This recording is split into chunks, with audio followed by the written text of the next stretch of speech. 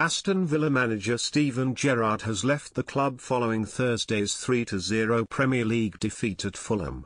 A club spokesman said, "We would like to thank Steven for his hard work and commitment and wish him well for the future." Villa have won just twice in the league this season and only sit above the relegation zone on goals scored. Gerrard succeeded Dean Smith as Villa manager in November 2021 after leaving his role at Rangers. But the former England and Liverpool midfielder, 42, led Villa to only 13 wins from 40 games during his 11 months in charge. After the defeat by Fulham, he said, "Inconsistency has cost us, that's the position we find ourselves in.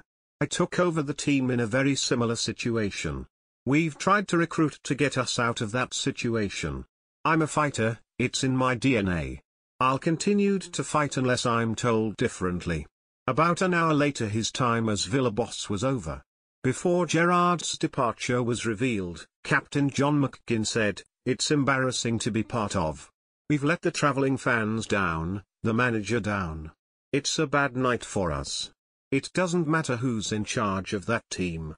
It's nothing to do with the manager, the players have to look at themselves in the mirror.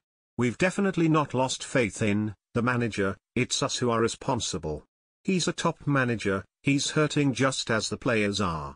We've let him down tonight. It's up to us now to put in a performance for him."